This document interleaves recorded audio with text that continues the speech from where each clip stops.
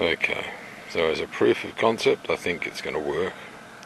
At the moment, the chamber is totally empty, so there are no shelves, there is no channel underneath to guide the gases into the flue, but the bulk of the exhaust gases are coming out of the vent in the top, which means that the heat that's coming in through the bottom is circulating up to the top of the kiln and then rolling back down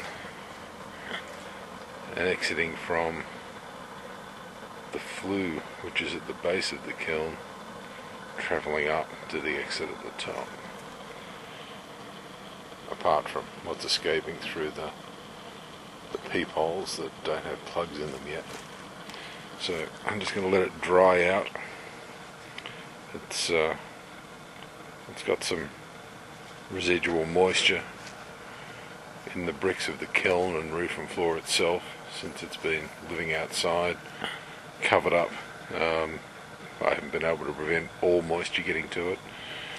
Also, there seems to be some organic material burning off from the piece of fiberboard. So, we'll post something when we get to the stage of actually being able to fire it.